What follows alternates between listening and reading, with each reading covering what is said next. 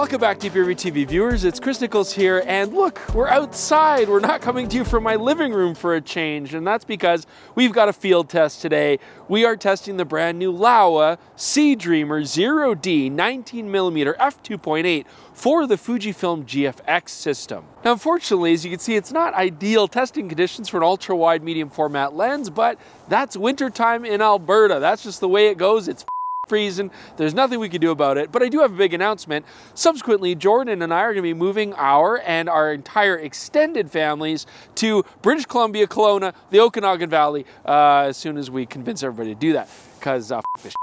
So my weapon of choice today for our lens test, the GFX 100S, because it's just so compact, fits into this little Wotancraft 3.5 liter Pilot perfectly, easy to carry around. So yeah, let's get to it. I hope I can find something to shoot.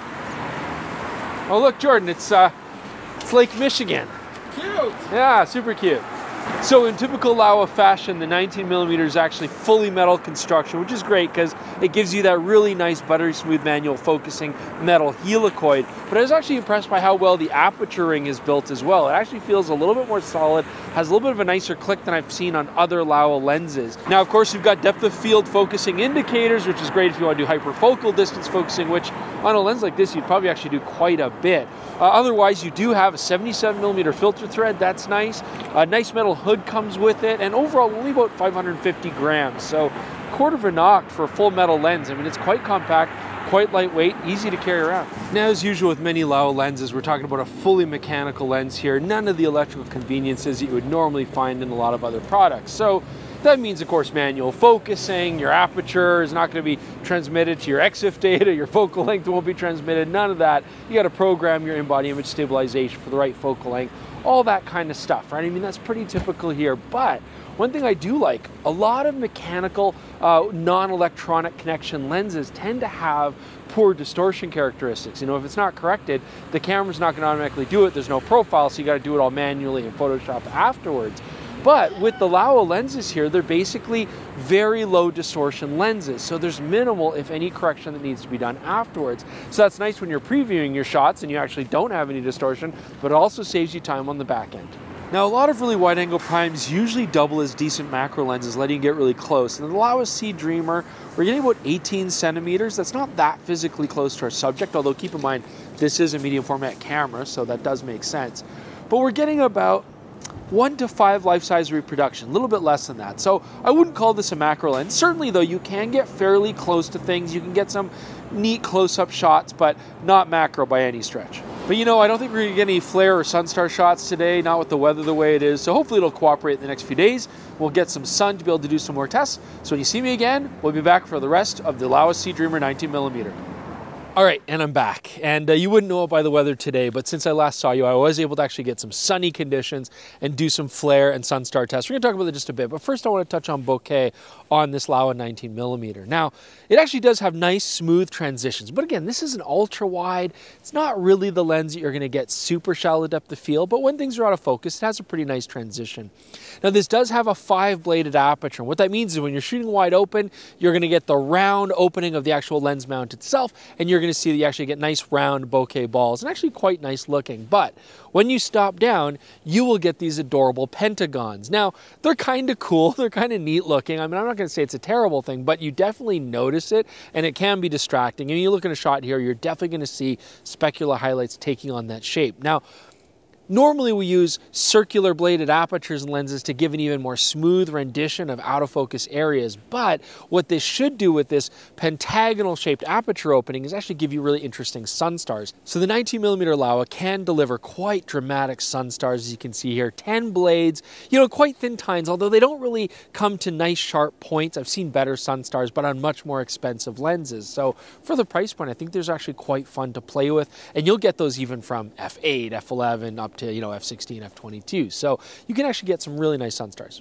Now, of course, shooting to the sun, we also have to talk about flare. Now, the Laowa coatings actually handle loss of contrast quite well. I'm not really noticing any major stuff, but like all true Laowas, we get a lot of ghosting here. I mean, you can see, first off, just rays of light streaking across from the sun, and those can look kind of cool, but we're also getting those concentric rings, and I've seen that on other Laowa lenses, and that happens pretty much throughout the aperture range. Even stopping down, they're not really going away. So cool, maybe in certain situations, but honestly quite busy, and I do personally wish they weren't there. Sharpness on the Laowa 19mm. So let's take a look at our chart. So first off, when you're looking at the center of the image shot wide open at f2.8, I mean, it's not bad, but certainly, as you can see here, stopping the lens down to f5.6, it does improve quite a bit in the center of the image. Now, looking at the corners, again, shooting wide open, not super sharp, but not bad. Stopping down again to 5.6 does help a lot in the corners. So this is definitely a lens that likes to be stopped down. And I actually found I did most of my shooting from then on when I could at f8 or f11 because I really did notice a difference. Now, one thing that I did notice in our particular sample, when focusing closer on objects, we would actually get a sharp center, but then this sort of ring of blurriness around it. And then actually the corners would get sharp again. So we kind of have this thing where, you know, up close, there's this bullseye pattern almost of sharpness. It was kind of strange. However, let's just give a little bit more context here.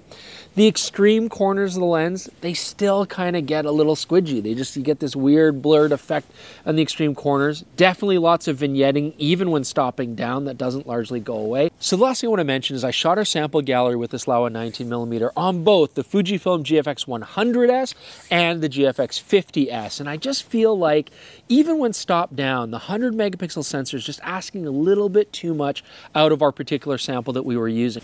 Now on the 50 megapixel GFX, I think that was better mated and I was happy with the shots there. And again, stopping down this lens I think is really important if you're going to try to get the most sharpness out of it. But it's not that I wouldn't use it on a 100 megapixel sensor. I just feel like if you want to get the most out of that sensor, you might have to pay more money for something a little bit higher end.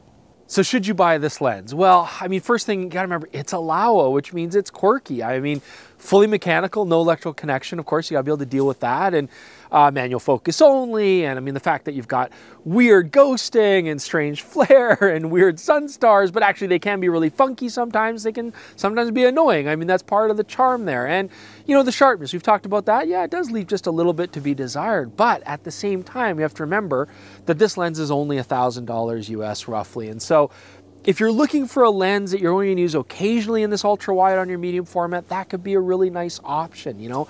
And if we look at the other options, okay, Fujifilm do make an excellent 20 to 35 zoom. Now, it is an f4, whereas this is a 2.8 prime. And in that regard, I still think the Laowa should be stopped down anyway. So I don't think that's such a major disadvantage for the Fujifilm. But although it's sharp and it's versatile, it is also more than 3 times the price of the Laowa.